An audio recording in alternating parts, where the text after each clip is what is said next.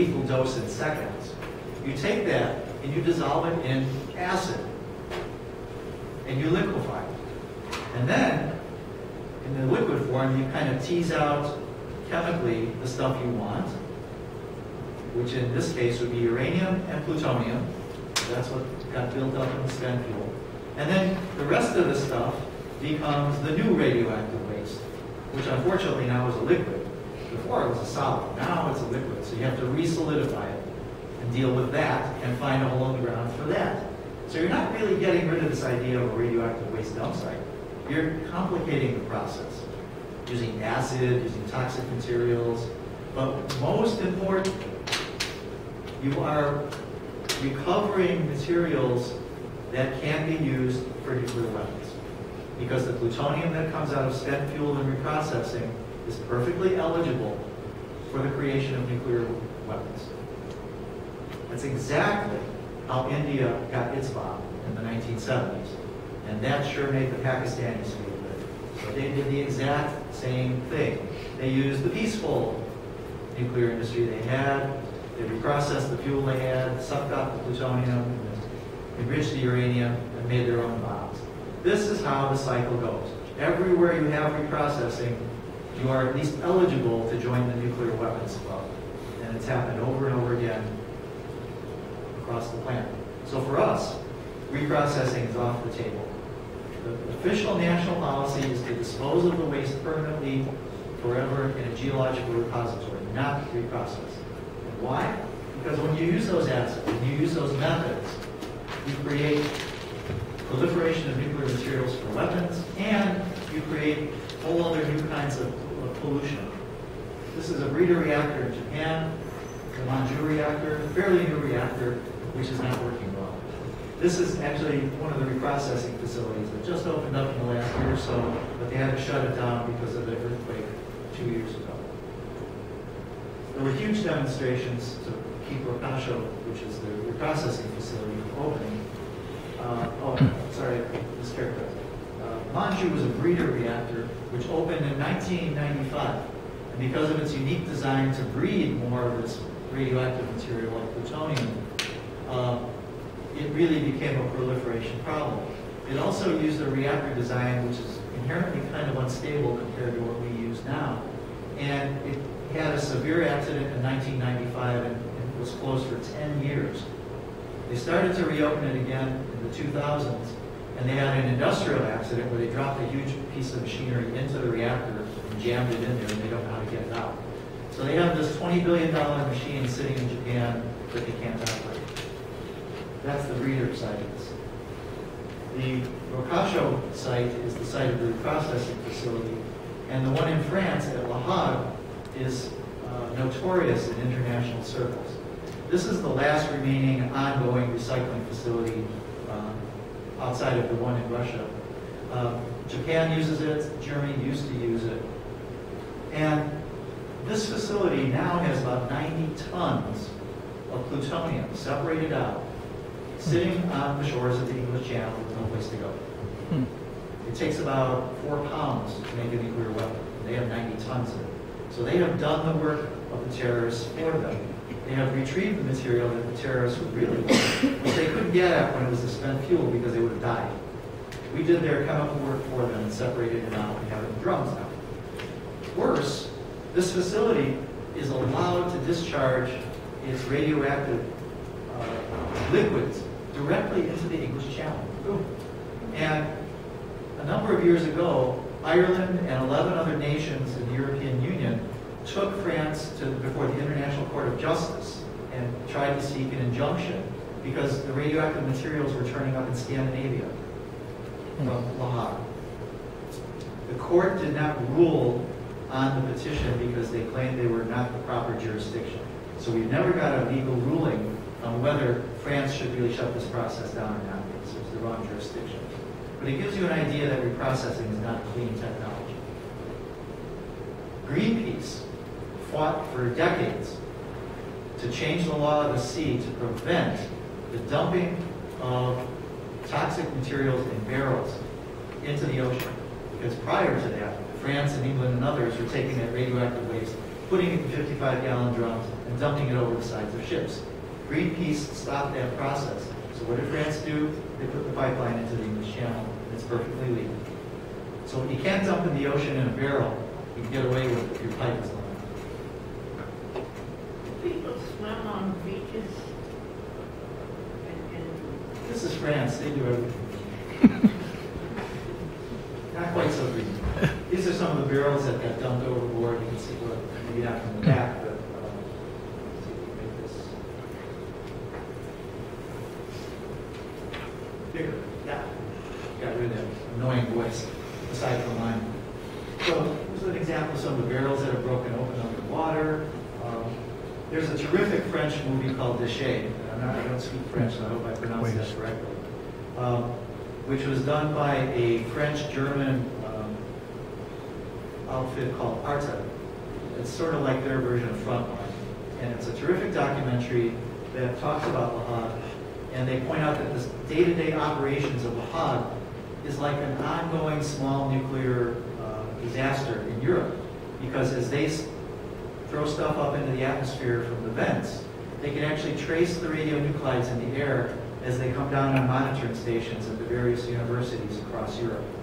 And they can tell the fingerprint because of the type of radionuclides that are coming in the sky. So you can actually trace La Hague's operation across Europe, the university system. So what's coming up? Well, I told you a bunch of horror stories already. We're going to be dealing with the centralized interim storage issue.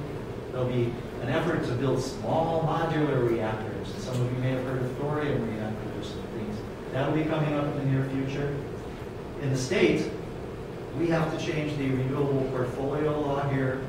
There's been a problem with the way it's set up now because of the aggregation of electric utilities by smaller communities, creating a disincentive to make new renewable power. So we have to correct that in Illinois.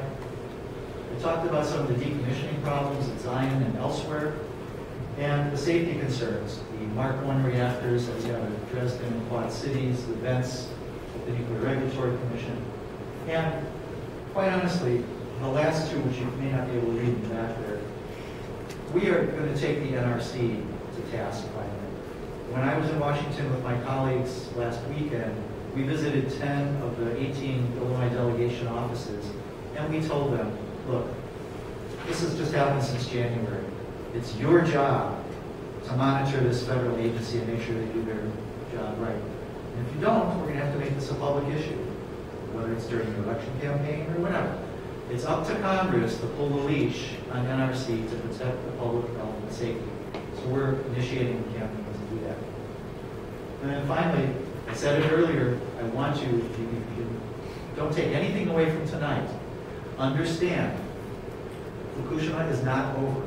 It will not be over for at least 50 years.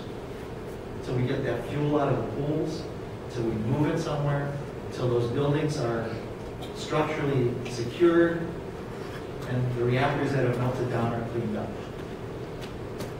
We have to stop the continued dumping of radioactive materials in the Pacific Ocean, which is ongoing. You may have heard the little horror story a week or so ago where these plastic tanks that they had put there temporarily to hold radioactive water sprung a leak. And tens of thousands of gallons of highly radioactive water was sloshing around the grounds of Fukushima. When it rains, it will get washed into the Pacific Ocean. It turns out the thickness of the plastic they were using, if any of you are painters, you probably wouldn't use that on your paint jobs. Like 1 mil thickness for some of these containers. What do we recommend? And then we'll wrap up and break the questions. Phase out nuclear as quickly as possible. First thing, especially the Fukushima type reactors. We have 23 of them in the United States, 4 in Illinois. We should transition to what we call a carbon-free, nuclear-free energy system. And we don't have the time to get into the details tonight, but we can come back and talk about that another time. If not nuclear, what? Well, we do have some books and materials on the energy future we want. We have to begin the process of getting that spent fuel out of the wet pools, move them into hardened on-site storage on site, and then do a credible process to find the permanent disposal facility. we need a new power grid as well, because what we have is deteriorating. That's the huge spider web of wires that you see connecting to the Byron nuclear station and others. It's old, it's vulnerable, and we need a qualitatively new kind of design that will better accommodate the renewable energy that we are proposing. Wind power, solar power, things like that. And it can be done. It is being done in Europe. It is going to be done in Japan. We can and should do it here. And Scientific American has published 2 or 3 articles in the last 4 years documenting how that can happen. So we can do it. Can somebody say, yes, we can? What's CME? Yes. This is a specific protection that we also recommend. CME stands for coronal mass ejection. This has been in the news the last year and a half as the solar cycle has been on the increase. The sun is constantly throwing off particles and things, but occasionally there are these huge eruptions of plasma coming off the surface of the sun. Depending on where it comes off, it's going to head out in various different directions. If it's big enough, and if it's heading towards us, it can really wreak havoc on the surface of the Earth. This actually happened in the 1800s, where we had very primitive electrical systems then, but all of the telegraph systems in the world went out. In fact, some transformers and things exploded. The telegraph operators, some of them got an electric shock because of this coronal mass ejection that occurred. They're afraid with this current solar cycle, if it's big enough, that you could induce currents on the ground which could fry out some of our electrical system here. And we learned, hopefully from Japan and elsewhere, that when you short out the power grid, you remove the power at the reactor sites to keep the spent fuel pools full. So this is very serious. If they don't have backup power at the reactor sites, or enough of it for a long enough period of time, you could induce a meltdown in nearly every reactor site affected by those failed grids. So we need to create a grid that's more resistant to this kind of coronal mass ejection in the future. In conclusion, almost there. Thanks for being patient. Put this in another presentation. Again, in small letters, so I'll read it out loud. Nuclear reactors are nothing more than highly specialized, potentially catastrophically dangerous, very expensive teapots. Using a modernized version of 18th century technology called the steam cycle to boil water to make steam.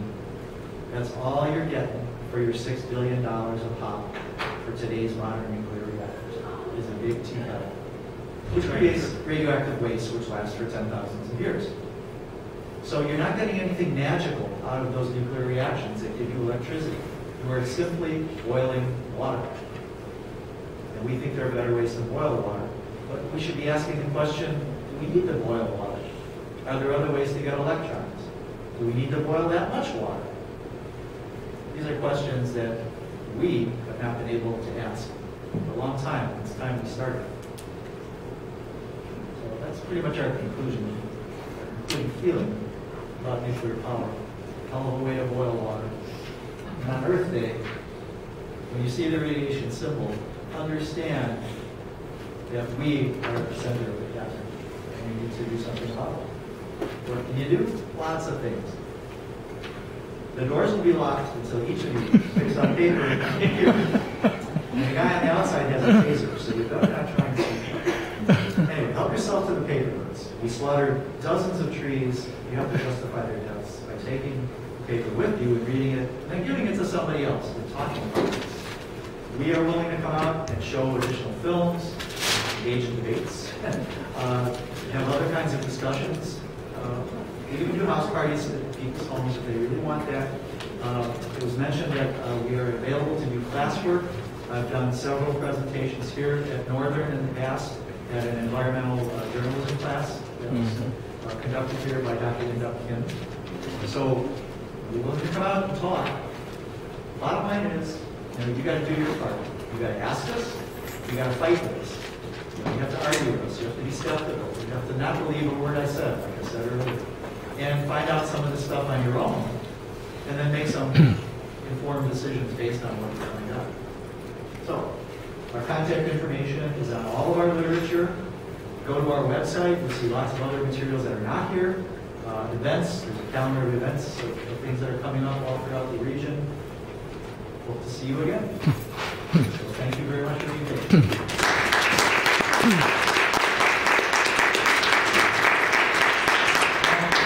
I bet there's 3 things we didn't get to.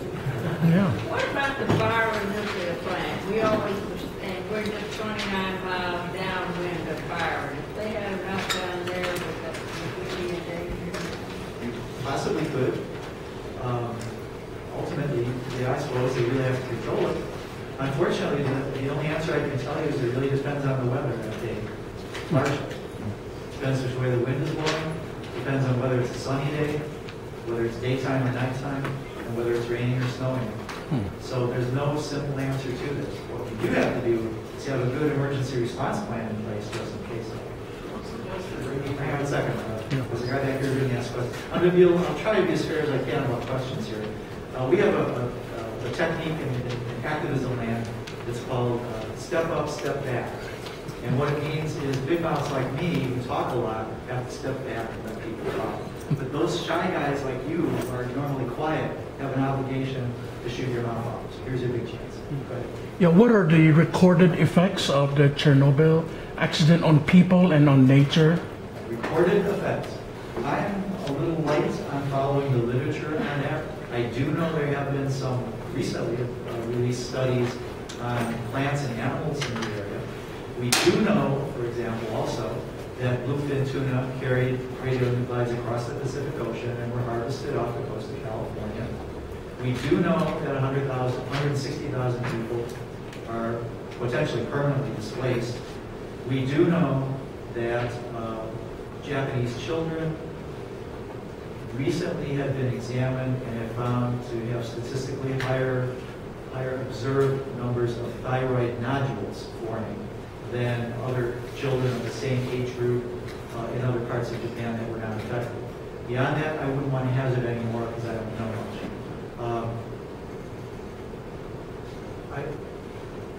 I believe at some point the comparison needs to be made with what happened after Chernobyl. And even there's a huge controversy over health effects, over exposures, and whatever, which we can get into in some detail. But we found so far the Japanese government to be fairly duplicitous, not informing people, not doing a very good job on the evacuation, not administering potassium iodide properly and thoroughly. And what worries us even more now is the cleanup. Because the people who are being hired for cleanup are nowhere near getting the safety measures they need to protect themselves from the contamination that they're going to be exposed to. In many cases, these are unemployed people desperate for work who don't get a lot of training, don't get masks. They wear the masks, they don't know how to use them necessarily, they don't have proper detection equipment. It's not a very pleasant scenario. And we were talking at dinner about this, just to let you know. One concern that we have is just like in this country, there are certain industries in the United States which generously are described as being operated by the company. When I read between the lines on that, it means the mafia runs the waste disposal system in the country. Don't think it's any different in Japan. They just call it Yakuza. And we're very concerned about the infiltration of the Yakuza in dominating the cleanup operation around the region. Because we know it won't be done responsibly. So I can't give you more than that now. We do hear reports, for example, one came out recently from the World Health Organization. We have issues with the World Health Organization because we discovered after Chernobyl that the WHO has a agreement with another international agency called the IAEA, the International Atomic Energy Agency. And that agreement goes back to the 1950s or 60s. And what it says is that if either agency is going to do a study and it has results that might have an effect on the mission of the other agency has the ability to preemptively hold that document from publication. And we found that the IAEA did that to the World Health Organization after Chernobyl, meaning in English, we're very suspicious that a lot of very unpopular health effects got squashed. So we're not exactly fully trusting on results coming out of the World Health Organization. Okay, other questions, comments? New person. Besides the NPT, are there any other international law or treaties that, mainly treaty law, that apply to nuclear safety? I mean, I know that the ICJ is going to hear something like that. Is there any law that comes into Could place? you flesh out the acronyms for those who don't? Non-proliferation NPT. No. Is there anything besides that in international law, such as like treaties that apply to public safety and nuclear safety at all? Or is there, if the ICJ won't hear a case like that, then what's the proper form? Good question. I guess the World Court, the International Court. There's a difference between the World Court and the International Court of Justice, correct? I think they're pretty much the same. Okay, but I guess there was one that was European and one was international. That was a reference I meant earlier. But the International Atomic Energy Agency is a UN-based organization, and their mission is to promote nuclear power. Theirs above board and later about their mission as I am about mine. They have no authority to go into any country that has not signed a non-proliferation treaty. And even if they did, they have no jurisdiction to order anything shut down. They can only make strong recommendations, and hopefully the local entity will take action on that. Now, beyond that, I guess you could go before the World Court to take the United Nations. It would be good, I suppose I should refresh myself on a lot of the provisions of the non-proliferation treaty, but I would point out that as long as a nation is abiding by standards set by the IAEA, any nation has the legal right to have commercial nuclear power and operate. Which is why I get a little testy about people who are upset about Iran. You could argue that they're not fully complying with international guidelines. That could be contested. But no one can argue that they are not beyond their right to pursue nuclear power through the non-proliferation treaty. Unlike Israel, unlike Pakistan, and unlike India, who have not signed the non-proliferation treaty. So I really can't answer your question fully. But I just want to get across the idea that that's probably the only jurisdiction and the only regulatory body out there really can't force anything. They have no legal authority to shut the plant down or anything like that. And as you saw during the Gulf War, can be asked by a host nation to leave. And they have to go. Sorry. Yes. I have a small comment. I'm actually from Ukraine. My name is Ivan, and thank you for the presentation and thanks for invitation. And your presentation was very interesting. I opened for me lots of information that I didn't know. And just to give you just a perspective from Ukraine, when the Chernobyl occurred, I was only 5 months old, and so I don't remember what happened, but I just know what my parents told me from other people, what I can see in the news and from documentaries, that lots of people, thousands or even hundreds of thousands of people in Ukraine were affected, including those who were working on the site when it happened, and other people who got the radioactive, this radiation, and thousands of people have cancer and so on. So I'm not talking about research now, it's just what I saw, what I heard in the news. So this nuclear power is a really expensive power, and electricity, I mean expensive in terms of lives and how dangerous it is. And as we heard in your presentation, for thousands of years, tens of thousands of years, this energy could pollute our airs and environment. So it's really dangerous, and so really we should think about how dangerous it is, how expensive it will be for us to do something with this nuclear waste. I want to thank thank you for sharing that. Do you mind what city in Ukraine you're from? I'm from the western Ukraine, the Chernivtsi city, and it's about 400 miles, maybe 300 miles from the Chernobyl site. And in some time after this Chernobyl occurred, so my parent, there was a case of some disease in our city when kids were losing their hair, and my parents sent me to our relatives to Russia because they thought it would be more safe over there, and that's why I spent some time there. But other than that, kids were affected, and lots of people were affected, and I know that lots of people who are associated with Chernobyl got cancer, different types of cancer, and were dying every year, and the population associated with Chernobyl is decreasing every year because of this. Thank you for sharing that. How many miles was your home from Chernobyl? So about 300 And miles. so you come to school 29 miles from Byron. I would mention in 2006, I was in Kiev for the 20th anniversary, and a very interesting thing occurred. The International Safe Energy and Anti-Nuclear Community was hosting a 20-year conference where we were inviting the doctors from Western Ukraine, Southern Belarus, Western Russia, in the field, the ones who had to deal with the health effects, to our conference and hearing their stories, documenting what was going on.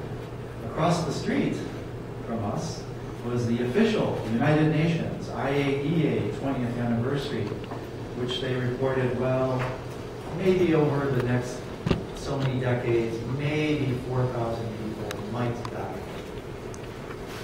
And it's okay to go eat the food again, come back. And I'm surprised Disney hasn't bought the property to put up a theme park now. They treat it now so cavalierly. The point is, in the 1990s, Yuri Shcherbak, I may pronounce his name wrong, but he was at that time an ambassador to the United States from Ukraine, was saying it was very likely that at least 30,000 people had died.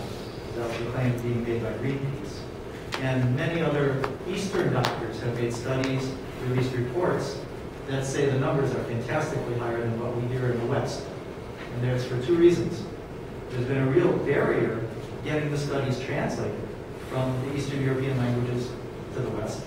And secondly, there's a difference in how their literature is set up and is accepted as what we would consider peer reviewed compared to the way we do it. So we have this kind of attitude of our peer review system is so good that it kind of excludes whatever concerns they would raise. So you have this kind of prejudice on the medical data that's out there. But as he pointed out, there were, depending on the estimates, anywhere from 600,000 to 800,000 liquidators who were working on the Chernobyl disaster. In 4 days, if anybody even bothers to report on the 27th anniversary of the disaster this coming week, you'll hear the usual, oh, there was a disaster where 35 to 37 people died, mostly firefighters. It's one of the most blatant distortions of history on the books. It's like denying the Holocaust. It's like saying World War II was that unfortunate event where on December 7th, 2,000 sailors and Marines died in Pearl Harbor, Hawaii, and forget the rest. So you have to be more critical when you see these news accounts, and I would encourage you to write letters to the editors of any paper that publishes that, or any TV station who says that, and challenge them.